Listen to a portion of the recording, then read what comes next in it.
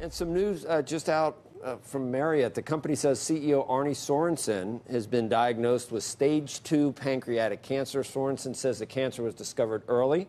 It does not appear to have spread. He will continue in his job while undergoing treatment, which will begin with chemotherapy, and then surgery is anticipated near the end of 2019. He says the cancer was discovered early. It doesn't appear to have spread, and I and my medical team are confident we can realistically aim for a complete cure. In the meantime, I intend to continue working with the company I love. Let me make one request. Look ahead with me. We have great work underway at Marriott. He's a longtime friend of the show.